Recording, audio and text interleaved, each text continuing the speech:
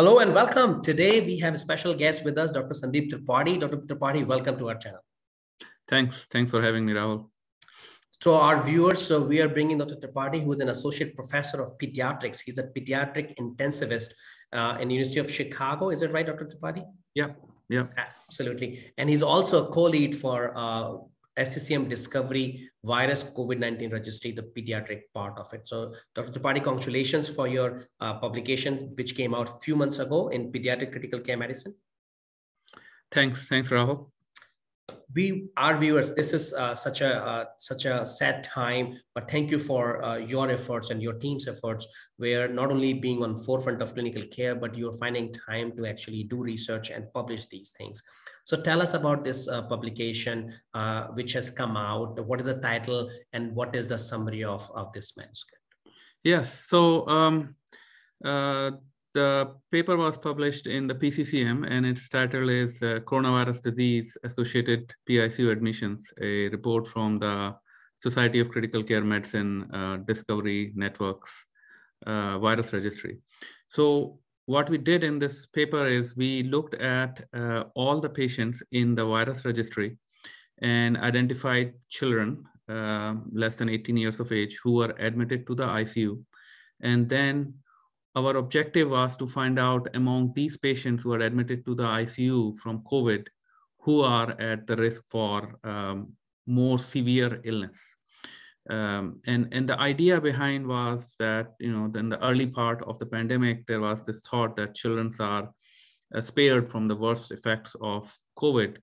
But as we learned more, we found out there are some children who get very, very sick from COVID, and we wanted to find out what put these children at a risk of getting severe COVID. So that was our main aim of doing this study. So we looked at the virus registry. Virus registry is now SCCM's registry and has probably one of the largest registry of COVID patients in the world. And we looked at children from March of 2020 to January of 2021, and out of which we had about 11,000 children who were admitted to the hospital with COVID and entered into the registry. Out of them, about 400 were admitted to the ICU. So we identified those 400 patients. The final analysis cohort was about 394 patients. Then, as we have learned more about COVID in children, we have known that now pediatric COVID in particular is two separate diseases. One is the respiratory illness, or we call it a non-MISC COVID-19. And the other one is the MISC, which happens about 2-3 weeks after a COVID infection, and children get very, very sick from it, like a multi-system inflammation. So in this study, we separated those patients out. We separated the MISC presentation and separated the non-MISC presentation, and separately analyzed them and tried to find out which patients are at more risk of critical illness among those two different categories. So that was sort of the idea of the study. We had 400 patients. We separated about 50 were MISC and 50 were non-MISC. And out of which we identified how many were critically ill.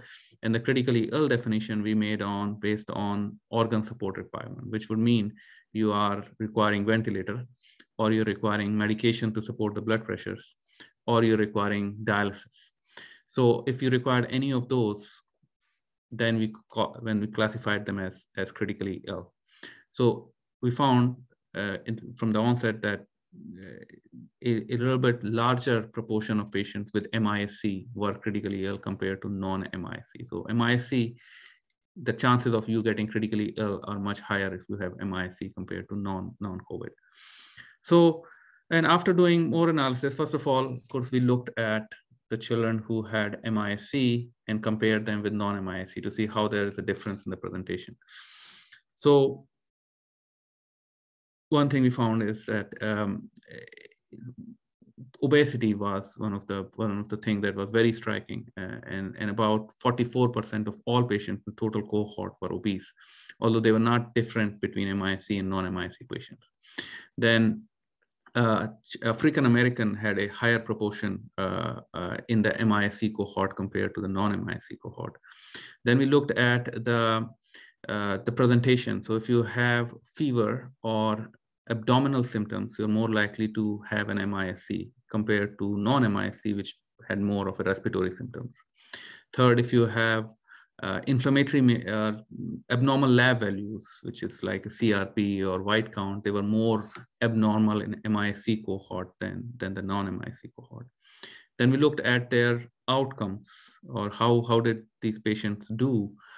So the overall mortality was 4%, which means that 4% of all children who were admitted to the ICU and entered in the virus registry died from COVID.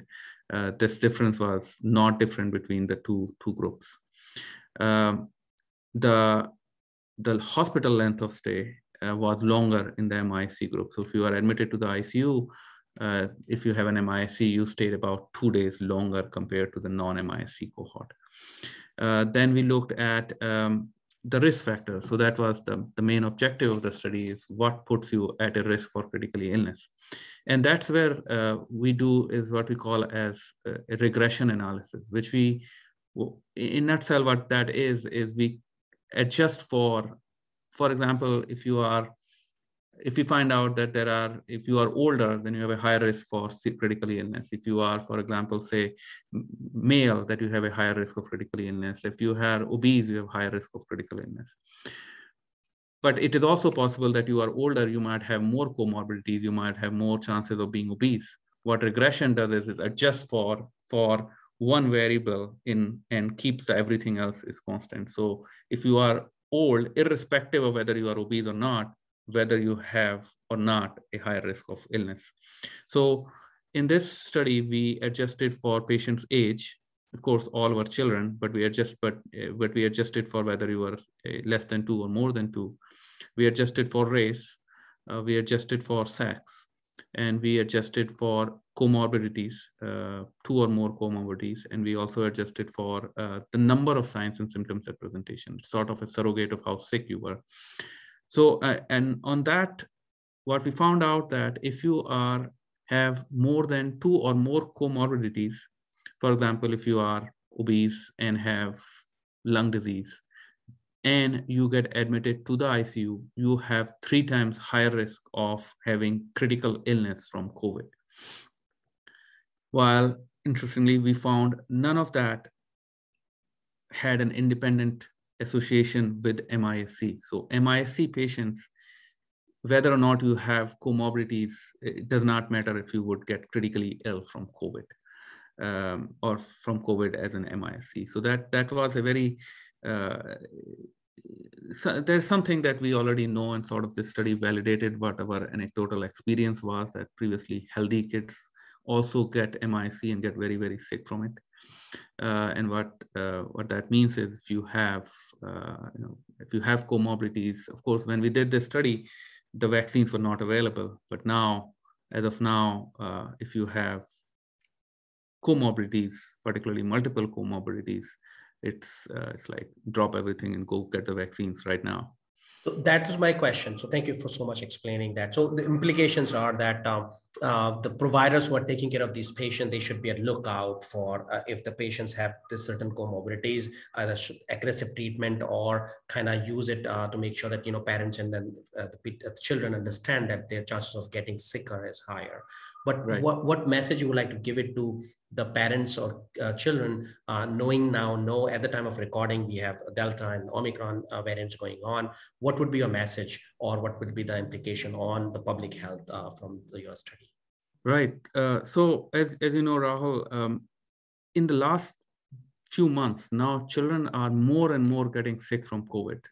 In fact, in the early part of pandemic, we hardly saw children coming into the ICU, but now, every day we get multiple children getting into the ICU. So it is becoming more of a pediatric disease than it used to be. And I don't know if it's something that needs to be explored, whether Omicron variant or other variants are more affecting kids, or just because the children, at least less than 5-year-old, are less not vaccinated, so they're more likely to get ill from COVID. Now, what that having said that, A, we now know who are at most risk. B, just because you don't have comorbidities doesn't mean that you won't get very sick from COVID. So healthy children can get very, very sick from COVID. And so vaccines, there is no excuse to not get vaccines. There is really no excuse. Vaccines have been around forever. And so get the vaccines, and particularly if you have comorbidities, go and get the vaccines now. And if you are symptomatic if you are exposed from COVID and you have comorbidities, be very careful that this can progress to a very severe illness. Strong message that, you still have a chance to get very sick even though you're healthy, and especially with comorbidities, be careful about it. So thank you for doing that, Dr. Tripathi. I know that we know that you are involved in further research. So what is in future for what you're building up based on what you have studied and published now? Without spilling the bean, if you can give us a sneak peek of upcoming literature from your efforts, our viewers will be very appreciated. Yes, so I'm obviously one of the investigators in virus, and it's a collaborative group of highly dedicated intensivists across the world. I think this paper itself had 38 centers and 38 investigators who put in the effort. So we're very grateful for all their contributions. It's mostly voluntary registry. So a lot of people are doing work from virus registry, and some of the things that we are working on, for example, we now know who is at most risk. What we don't know is what works in the treatment for children. Adults, we know, we have done a lot of big trials, and the big trials have shown, that the steroid works for adults in COVID, remdesivir works. But in children, most of this is guidelines, and guidelines are basically extrapolated from the adult data. There is no good data on children yet on what works. So this is something we are working on and trying to find out what, for example, does steroid work in pediatric COVID or not. There is some data on immunoglobulin and steroid in MISC, which have been published by other people. But we are also looking at our registry and trying to parse it out in a little bit more detail on when exactly giving early or late makes a difference or not, and combination of other therapies for COVID, does that make a difference? Absolutely. That's such an important work, and it's much needed. We would like to thank you, not for just for doing all this research, especially for being on front line along with your colleagues of taking care of the patients in day-to-day life in pediatric intensive care unit, but finding time to actually advance the field and doing these research projects. So wish you good luck. Shout out to Society of Field Care Medicine Discovery Group for providing the infrastructure and then actually having this registry made possible. It's a quick summary from you to our viewers, what we have talked today from your paper. The quick summary would be that we had looked for patients from the virus registry, 400 patients who were admitted to ICU, and identified those who were at higher risk for critical illness. Found out that patients who have comorbidities, particularly 2 or more comorbidities, have a 3 times higher risk of getting very, very sick from COVID compared to those who did not. And the patients who develop MISC, having comorbidities does not put you at a higher risk, which means healthy children are also very likely to get very sick from COVID-19. So that's absolutely very strong findings from our paper. And message is go get vaccinated if you are eligible, and then there's no contraindication that we cannot emphasize. Absolutely, can't emphasize that enough. There is really no reason not to get vaccines. Thank you so much, Dr. Tripathi. We'll bring you back. We know that you're working on some fascinating manuscript which will add to the field. So we're definitely sure that we'll be bringing you back on this channel. To our viewers, please write in comment section what you liked about the video, and subscribe to our channel and press the bell icon so you can get the comments, you get the new videos out of it. Thank you so much, Dr. Tripathi. Thank you, Rahul. Thanks for having me.